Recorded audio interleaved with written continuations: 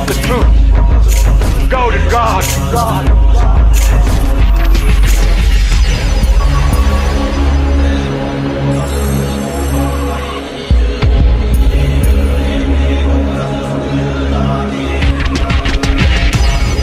I don't have to tell you things are bad.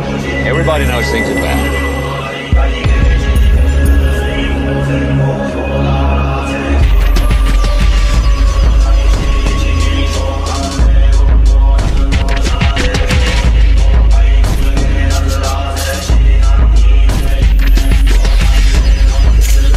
You're listening to an Aces Galvin production.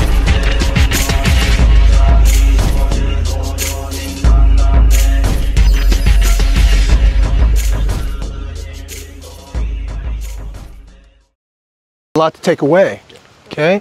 So the thing is that now you're introduced to it, man, right? You're introduced to a new mindset, okay? Either you embrace it or you don't. Either you go home tonight and you practice it or you don't.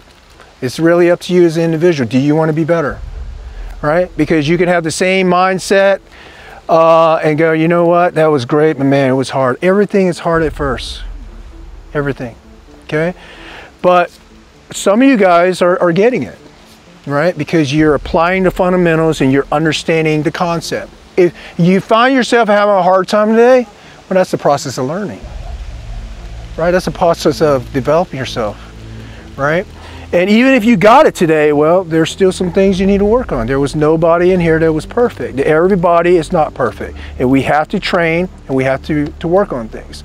If you find yourself not hitting shit today, that's because you didn't understand the first teaching, which was holds, right? That's why I put you on holds in the first place. So you have to know your holds. If you don't understand your holds, then, well, we can drive the gun all day long and you're not going to hit the target. Understand? Don't beat yourself up. Don't beat yourself up. I'm putting you on a 3-inch fucking box, right? With speed. So if you find yourself blowing it out of the area, it's because you're trying to mimic speed when your speed and accuracy isn't there. So it should be a shock to you that, man, I can't even fucking hit a 3-inch box at 7 meters because you're outrunning your headlights. You know what the holds are. You know how to do it. The first drill, when you just stood there, everybody hit the 3-inch, right? Anybody had any problems? But then we started adding what? Layers, right? Layers of teaching. But did we go away from that first teaching? Holds. You can't hit the fucking mark, man. Then you need to work on your holds. If you can't drive a gun and hit your mark, well, you need to forget about the drive and just work on your holds. Understand?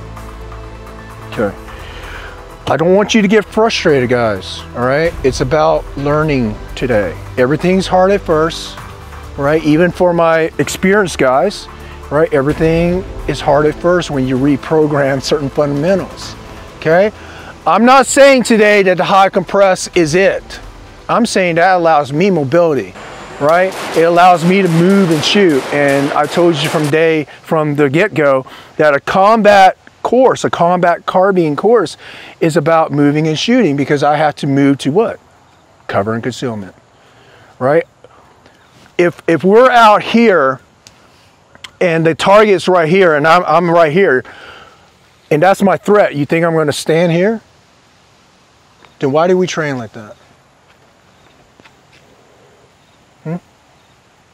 Because in the military, you know, anybody read the book On Killing? Grossman talked about in World War II, they used to lay down in a static position, right? And they had the pits where they had to shoot these big ass fucking bullseye targets. If you ever worked the pits, is Marines or soldiers are underneath there, and then they shoot this target and they pull down the target and they plug the targets where you shot and they bring it back up and they lower it back down, right? We did that in sniper training and stuff like that. But that's how they used to work in World War II. They shot these big ass bullseye targets. When the Americans confronted the Germans for the first time on the battlefield, it was a human being. It wasn't a bullseye's target. So statistically, majority of the shots were over the Germans' heads because the soldiers could not make that mental breakthrough to take life because they shoot at fucking big bullseye targets, right? So you look at the targets nowadays, does it shape like a human being? Does it have faces of women and children on it with a gun on their hands? Because what we're doing is we're desensitizing ourselves to killing, okay? So what I'm saying is the way you train is the way you're gonna react in a conflict. Because that split second to go, oh my God, as a human, not a bullseye target, it's your life. Because you can't make that mental break because you didn't train the way that I'm telling you, a combat experienced guy to train, then you'll never understand it. Unless you're out in a gunfight, you will never know, right? So you have to train that way. There's no hesitation. And you have to train your body to relax. So if I talk about a gun as a extension of your hand and I put the gun in your hands and you're doing all this, well, now it's not a normal movement for you. A normal movement, sir, is you standing there just like that and bringing your gun to your eye line. That's it. Nothing more. Okay? And if you find yourself kicking back in recoil, then you need to let go of the muscles that's pushing you back. I demonstrated with Jason, right? If he throws out that drive hand, he's going to get rocked back. For my Marine, right, who, when we talked about today, right, he's a great shooter and I respect what he's done. But the thing was, he swerved off to the target like this, toes, toes. Instead of heels and toes on line, he went like this. And just that little change, he was able to handle recoil, right? Am I right? That gun, you're doing this every single time because you're too tense. Relax the muscles. Relax the muscles. Think about the cadence. Count to me 1 to 5. 1, 2, 3, 4. You think you keep that accuracy? Okay. To count it. At the top of that line. 1.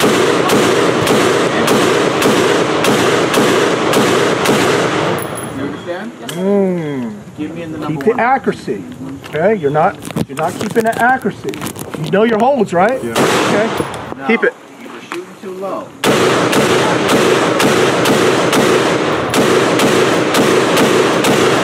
All right.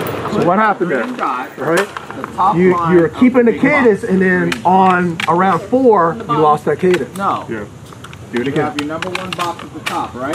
Relax the shoulders. Where is your dot? And stop tilting your body forward. On it. Go. I'm doing the bottom part.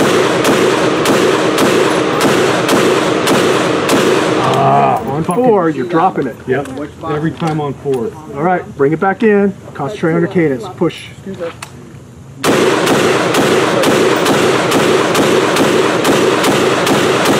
losing that hold. You're losing your hold on 4 is just kicking your ass. All right. So hold. You know your holds, right? Okay. Number 1 box is up here.